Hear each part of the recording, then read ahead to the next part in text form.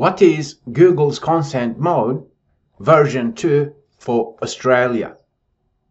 And should you use it as an update your privacy policy on your website? Privacy policy is important, and Australian privacy principles tells us what we can do and how we should treat website visitor data or user data on our website.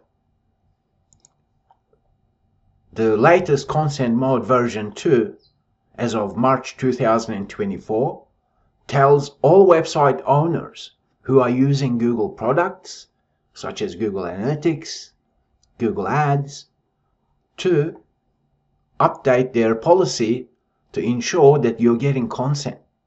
That is consent mode version 2. At minimum, by default, the ad user data and ad personalization has to be now set to deny.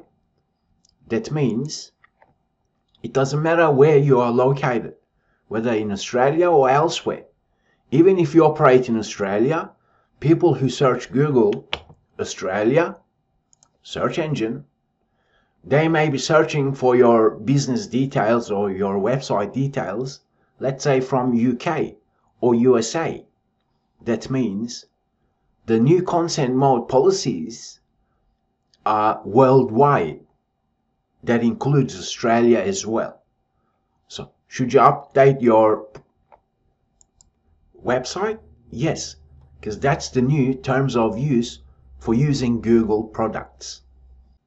There is various different ways you can implement this on your website.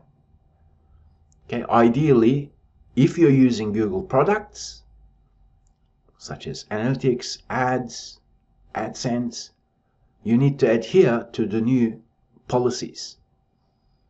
That's what Google Consent Mode is all about for Australian businesses.